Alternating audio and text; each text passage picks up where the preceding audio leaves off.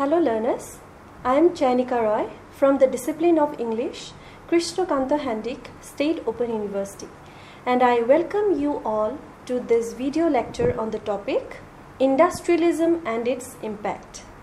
As students of literature, first and foremost, we need to develop a clear picture of the socio-cultural history in order to understand, relate, and appreciate the literary texts of that period in a better way. This video shall chiefly deal with industrialism that swept across the world in the 18th and 19th centuries. It is one of the most significant phenomena contributing immensely to the making of the modern world. The major objectives of this video are to explain the concept of industrialism, to trace the history of pre-industrial times. Let us first try to understand what does industrialism mean. The word industrialism first came into vogue in the year 1831. The word refers to an economic and social system based on the development of large-scale industries marked by the production of large quantities of manufactured goods and the concentration of employment in urban factories. Before moving on to discuss the pre-industrial times, a glance at the important definition of industrialism by Gordon Marshall will be helpful. In his A Dictionary of Sociology, industrialism is defined in terms of the transition in methods of production, which have been responsible for the vastly increased wealth that changed modern societies.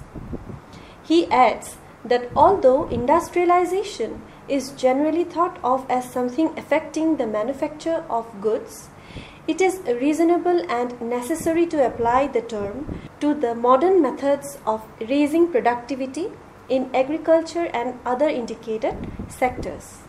England was a rural agricultural nation consisting mostly of villages and a few major cities and towns like London, Bath, and York in the 16th and 17th centuries, prior to industrialism. The primary occupations of the people then were agriculture and dairy farming.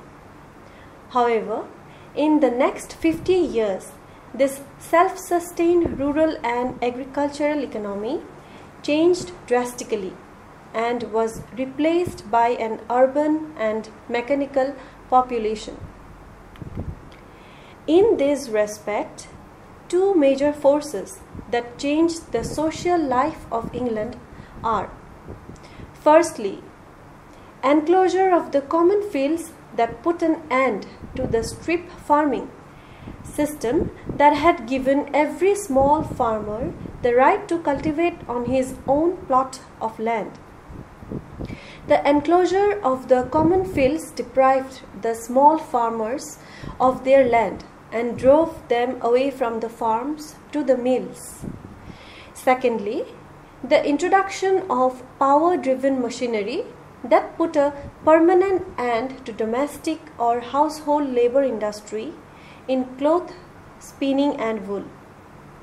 The era of handloom and hand-spun goods soon vanished, giving way to machine-spun and machine-made goods and products. By the year 1775, the Industrial Revolution was already gaining momentum in England. It was in that year that King George IV conferred knighthood upon two scientists and inventors, namely Frederick William Herschel, the astronomer, and Humphrey Davy, the chemist and inventor of the safety lamp. Interestingly, they were among those scientists instrumental in bringing about the great social and economic transformation known as the Industrial Revolution. It was a transformation that brought about the birth of workshops and factories, of slum and poor houses, tall chimneys puffing out black smoke over the surrounding areas. Some of the developments that contributed towards the Industrial Revolution are: James Hargreaves had invented the spinning frame. Richard Arkwright had set up his own spinning machines in his large factories. Henry Cort had revolutionized the manufacture of iron. Edmund Cartwright had invented the power loom. So it can be summed up that the invention of the spinning frame, spinning machines, power loom, steam engines, etc. were the reasons that led England to become a world leader in industry and technology. This led to the growth in trade and commerce, in development of towns, developments in cotton, wool, coal, iron industry run by steam power, developments in roadways, railways and canals, transport and communications, and so forth. In other words, it was an onwards march towards progress and modernization. Summing up, the typical features of industrialism would refer to mechanized methods of working within a factory setting, division of labor, application of scientific methods for problem solving, time and discipline, bureaucracy and administrative rules, a socially and geographically mobile labor force, etc. After watching this video, we have been acquainted with the concept of industrialism, which relates to an economic and social system based on industrial development and marked by the production of manufactured goods, gradually which got associated with the social phenomena called Industrial Revolution. We have also discussed the major changes that affected England in the 18th and 19th centuries. We also got an idea of pre-industrial England, which was basically agrarian. Apart from agriculture, dairy farming was also an important occupation. England was also famous for its wool and cottage industries.